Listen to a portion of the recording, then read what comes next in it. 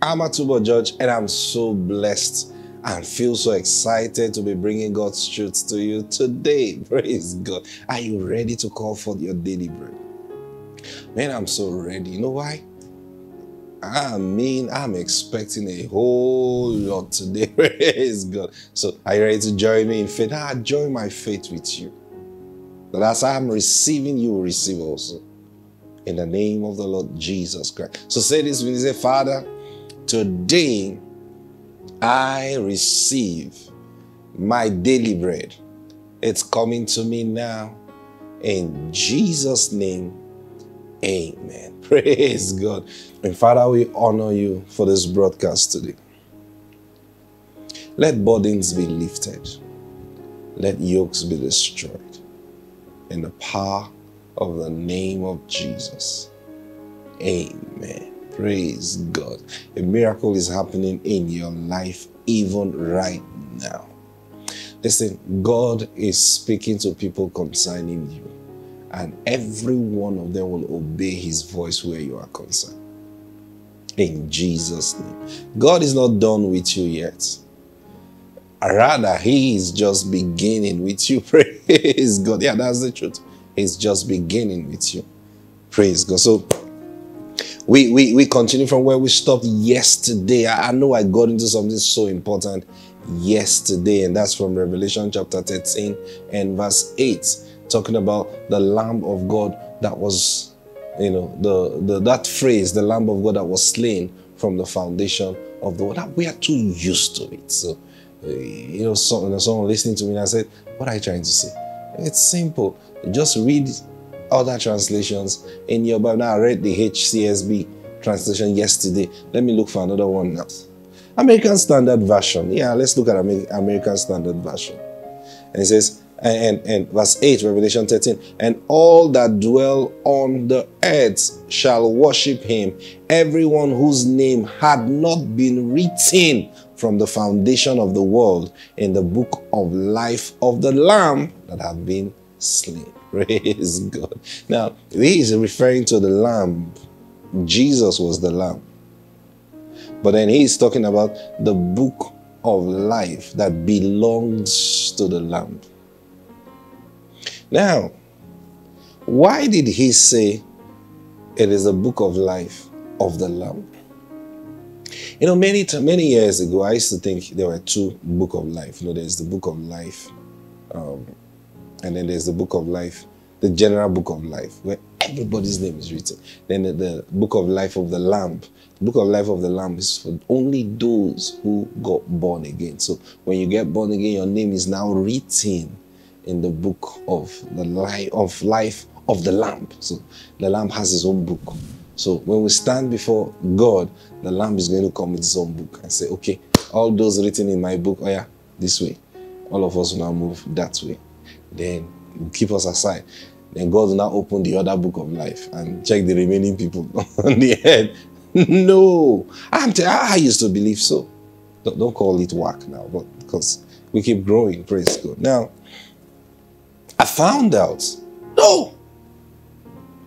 The book of life that God wrote from the foundation of the world was actually, was a book that God handed over to Jesus.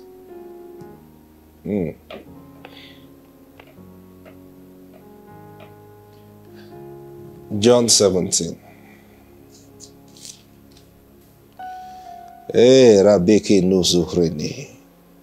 Verse 2.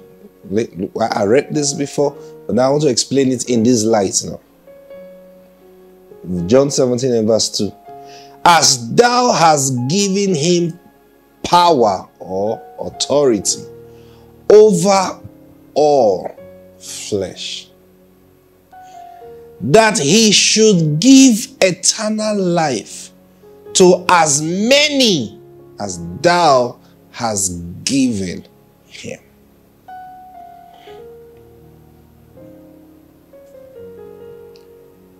You have given him authority over all flesh, so that he will give eternal life to all that you have given him.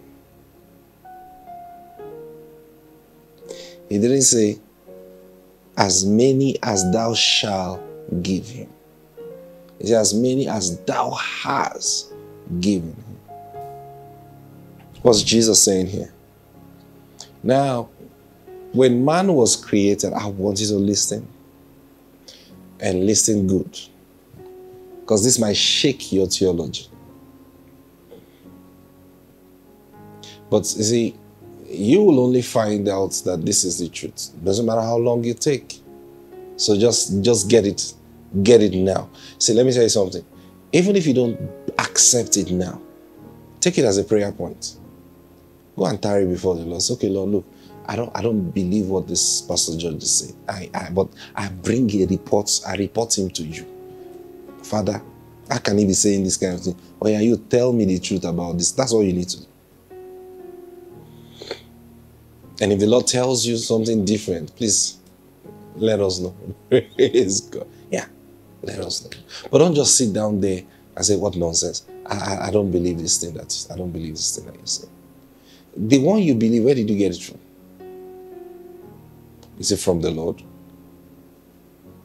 Or someone told you and you believe that person? Now, so because you believe that person, now you're having a problem turning away from what you have believed that a man gave you because another man is telling you something else. Okay, so leave the man in the picture. Take the matter to the Lord himself. Isn't that better? Praise God. Yeah, so now, so when Adam was formed, Adam didn't have eternal life. He didn't. But God said, let us make man in our image and after our likeness. Yes, he said. But Adam was not in the image and likeness of God.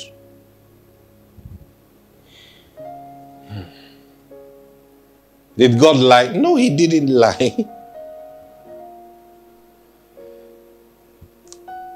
He made Adam, and this was what he was onto.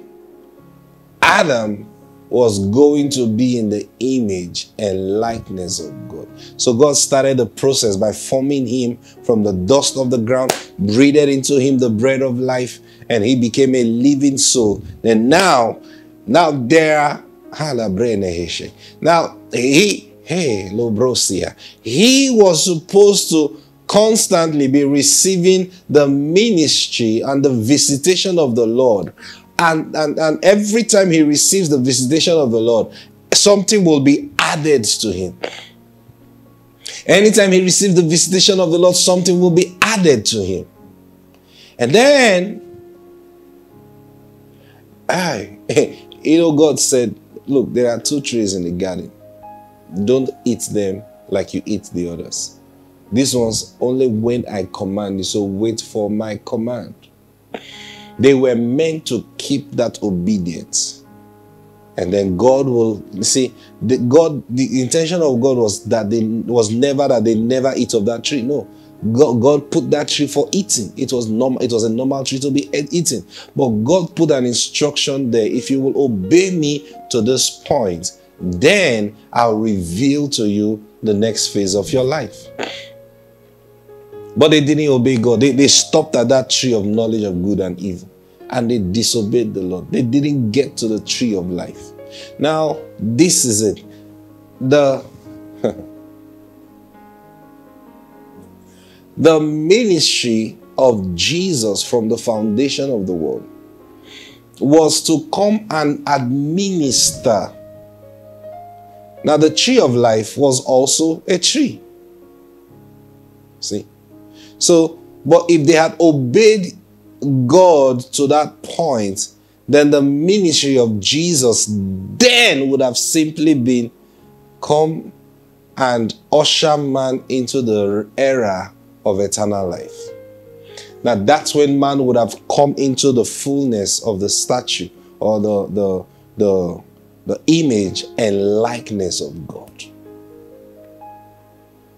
But they never got to that point. Before they got to the tree of knowledge of good and evil, and they failed the test.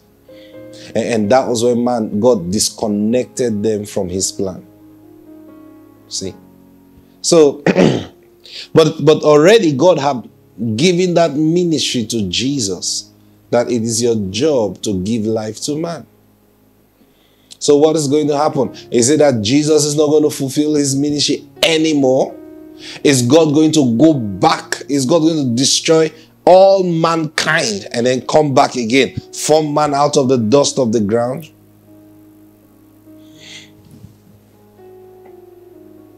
So, when the season for Jesus to fulfill his ministry came, he could not fulfill his ministry.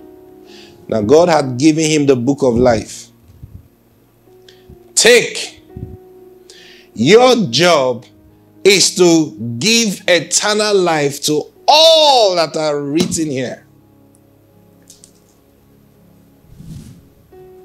Yes, sir. Why would God give him that book? Another day's talk. Praise God. So Jesus received that book, but he couldn't give man life. Why?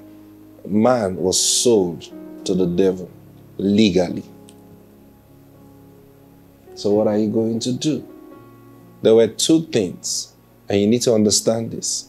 One is the belief: can man really receive eternal life? To receive eternal life, man has to obey God completely. So is this the man? And let me tell you something. The receiving of eternal life, that was why God had to put a cherub with swords to block the way to the tree of life. Because the moment man gains access to the tree of life, right? Man is going to live independent of God. Now, just like Lucifer.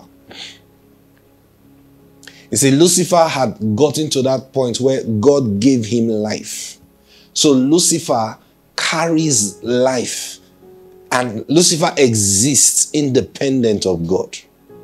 Now that's why God cannot kill him. So, eventually, and that's what heaven did, and that's what heaven still does today. Because God had given Lucifer life to have for himself. So Lucifer can exist. He can even mock God, and there is nothing God can do about it. God can't say, you're gone. It's not possible. So what? The council of heaven sat and decided the judgment that will be given to Lucifer. And that's where the lake of fire came from. It's not destruction. It's just a prison of torment. And he's going to be there for eternity because he cannot be destroyed. So he's going to live for eternity, but now he will live in a confined environment for eternity. So God looked at man when the moment man disobeyed God, he blocked access to the tree of life. So he's not going to create another problem like Lucifer. So there was the challenge of, can man receive life? Or should we destroy man right now and start it afresh? Now that's where the power of intercession came in. And Jesus volunteered. Hear me. Hear me.